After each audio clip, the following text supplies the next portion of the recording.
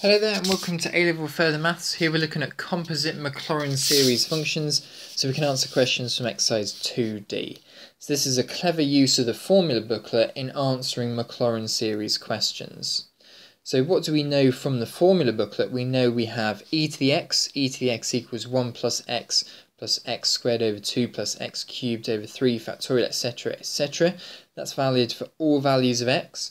We have ln 1 plus x, that was done in the last video, we worked that out previously. Sin x, we saw Maclaurin work that out for himself in the last video. Cos x as well is the complementary one to sine, where it's the odd powers rather than the even powers rather than the odd powers, and then we have 1 plus x to the n, which is actually, that's not a Maclaurin series formula, although you can prove it by the Maclaurin series expansion, but that's actually rather the binomial expansion formula that's in the A-level part of this section of the formula booklet rather than the further maths. So don't forget that you do have this available to you, the binomial expansion, as well as any of these Maclaurin series formula.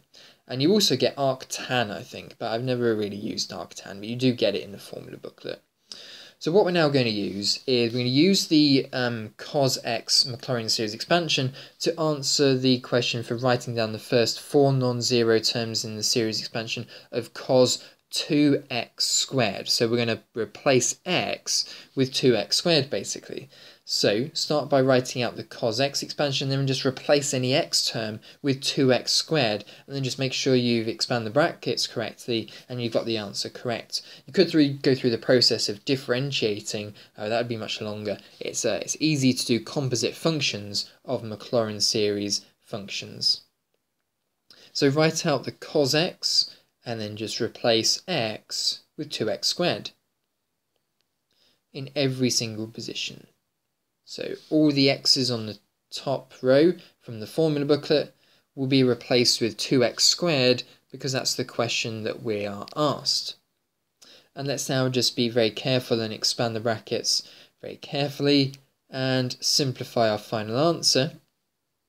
And there we are, that's the answer to this question. So you don't need to go through the whole process of differentiating, putting in 0, differentiating, putting in 0, differentiating, putting in 0.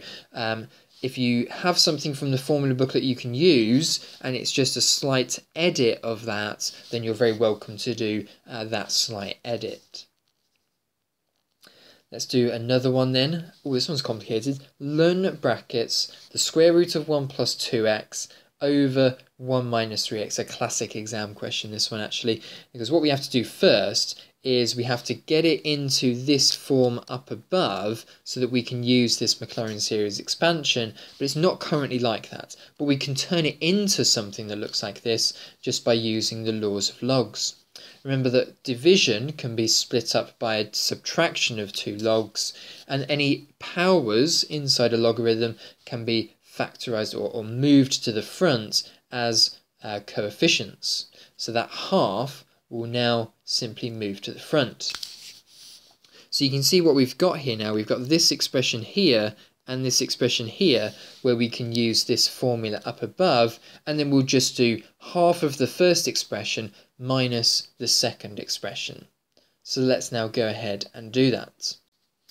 So for the first one then, ln 1 plus 2x. So what's different between ln 1 plus 2x and what we have in the formula booklet? Well, it's just that there's a 2 in front of the x. So what I'll do is in the formula booklet, I'll put a 2 in front of every single x value. So it becomes ln 1 plus 2x. But remember, it's not just going to be a 2 in front of every x because we're effectively substituting x with 2x. So 2x needs to go inside all of the squared, cubing, and to the power 4 that we have for this function. Don't just put a 2 in front of all of them. Think of it as replacing x with 2x. And then we can work each of these out individually. So it's going to give us 2x minus 2x squared plus 8 over 3x cubed minus 4x to the 4. But remember, for this expression, it needs to be half of the ln 1 plus 2x. So we'll half everything now while we're here, because they're all pretty much even numbers. That'll make it an easy process. So there we are, that's the first part. Let's now move on to the second part. It's ln 1 minus 3x, and in this case we're going to be replacing x with minus 3x. So each x in the formula booklet, formula for ln 1 plus x, will turn into minus 3x. So expand the brackets and work that out really nice and carefully. Make sure you expand the brackets properly, the double negatives, triple negatives, four negatives. Make sure you're really careful with this stage, and we get this expression here. Then what we're going to do is we're going to take the first expression and take it away, take the second expression away from it. So first expression, take away second expression, and be really careful when you expand the brackets here. You've got lots of double negatives happening here, so be really careful when you do this expression, take away the next expression, and eventually when you simplify everything and tidy everything up, the first one, x minus 3x, that'll make it 4x, minus x squared plus 9x squared over 2, that'll be plus 7 over 2x squared. The next one will be 4 over 3, add 9, which will make it 31 over 3. And the last one will be minus 2, add 81 over 4, which will make it 83 over 4x to the 4. Lovely, so there we are. That's how you can split up a ln 1. It's just use the laws of logs to split it up and then use this expression at the top here. Moving on to the next question, given that the terms in x to the n, where n is greater than 4, can be ignored, show that using the series of expansions for e to the x and sine x, that e to the sine x is approximately 1 plus x squared over 2 minus x4 over 8. The series would carry on for infinity, but we're assuming that we can be ignoring any higher powers because we're already going to be substituting in something very small. Okay, so let's give this a go then. In this example, you can put one expansion into another. So remember, the sine expansion up to the power of 4 being the maximum, so we'll go up to the power of 3 here, is going to be x minus x cubed over 3 factorial. Now, let's take what we've got here, and we can actually split this up using the negative, because it would be one expression times another expression where we've got minus x3 over 3 factorial. So we're splitting up using those rules of indices. And now we're going to use this formula at the top here for the formula for the expansion of e to the x. Okay, so the first one is going to be then the original e to the x series expansion up to x cubed.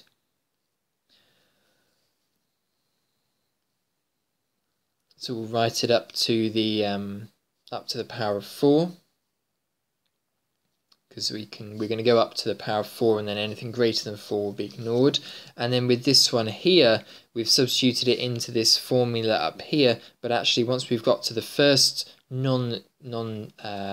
constant term, that will be as high as we need to go.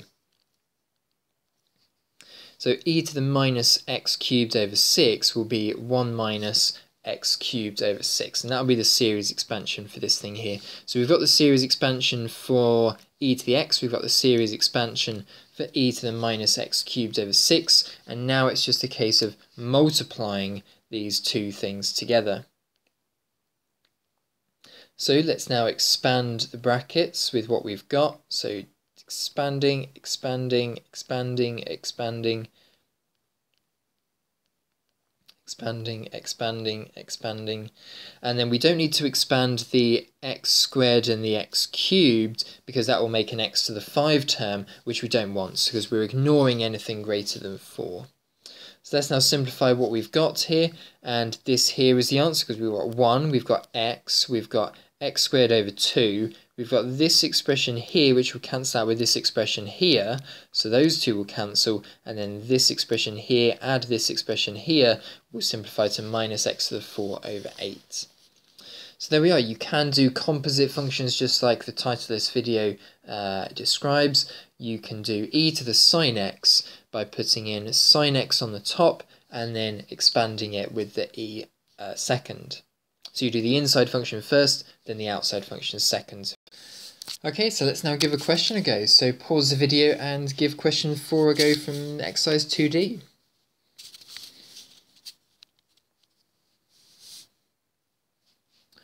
Okay, so let's now go through the answer. Let's just divide our page up into some sections.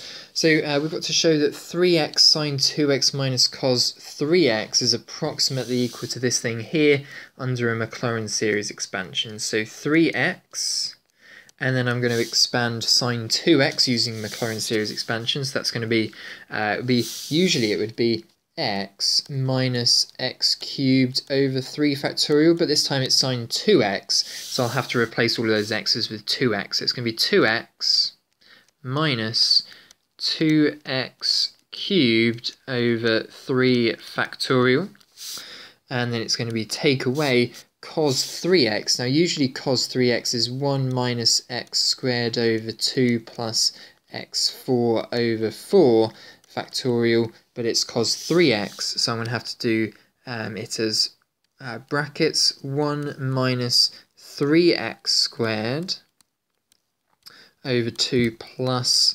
3x to the power 4 over 4 factorial, and then work with this and hopefully it will equal this thing on the right hand side. So expand the brackets and we're going to get 6x squared minus, okay, this is going to be 8x over 3 factorial. I cancel out the 3 from the 3 here, and then I've cancelled out a 2 from here and here, so that would be then just 4x to the power of 4.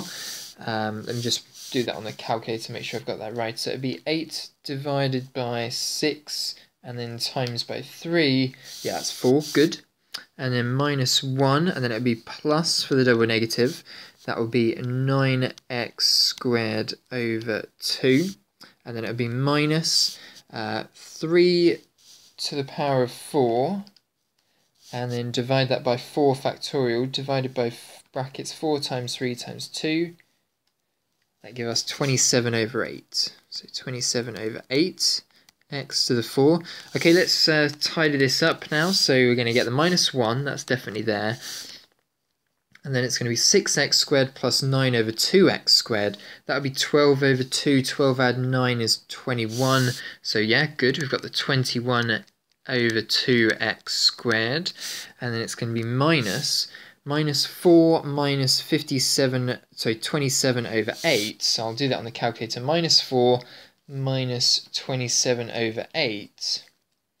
Minus 59 over 8. Yeah, perfect. Good. Minus 59 over 8. X to the power of 4 plus ... Lovely, excellent, good. So we've done part A. Now moving on to part B is going to be the limit of this expression here. So we'll start down here.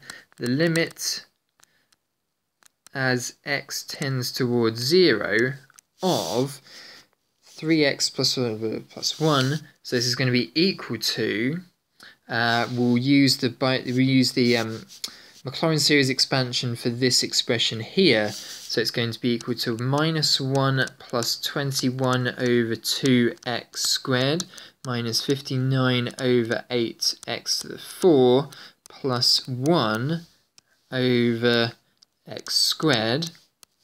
Let's now simplify what we've got here.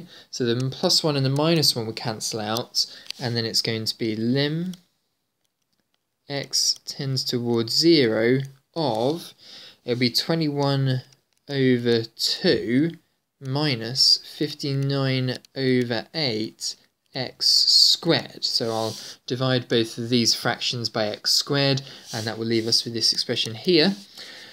Now we'll apply the limit. So now what we've got to think of is what will happen to this expression in the brackets as x moves closer and closer towards 0, or becomes a very small number, or what is the limit as x tends towards 0? And the answer here will just be 21 over 2, because the x squared will get very, very small indeed. So the answer to that part there is 21 over 2.